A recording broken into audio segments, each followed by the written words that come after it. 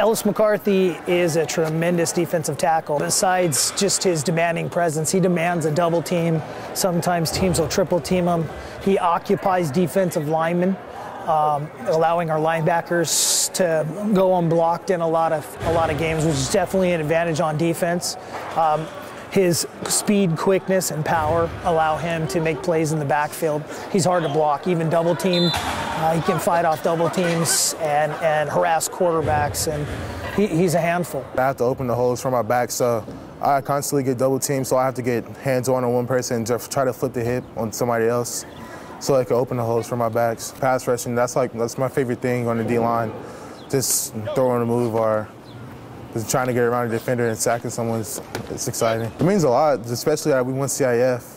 So we brought something that Monrovia hasn't been able to do for a while to our community. And my mom and dad were here, so it's like everywhere I go, someone knows me. Hey, let's go, baby. Hard work on three, hard work on three. 1, 2, 3, hard work!